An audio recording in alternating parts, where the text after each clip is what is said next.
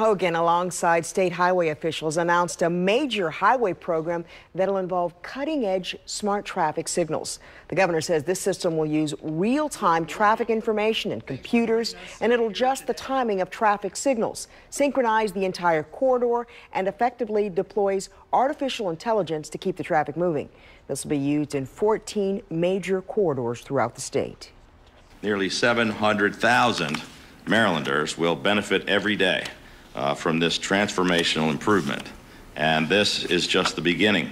I have directed the Maryland Department of Transportation to continue to identify even more roadways for this advanced technology so that we can modernize our signal systems throughout the state. Governor Hogan says this will not only react to traffic problems because of a crash, but for sporting events or holiday travel along our roads as well.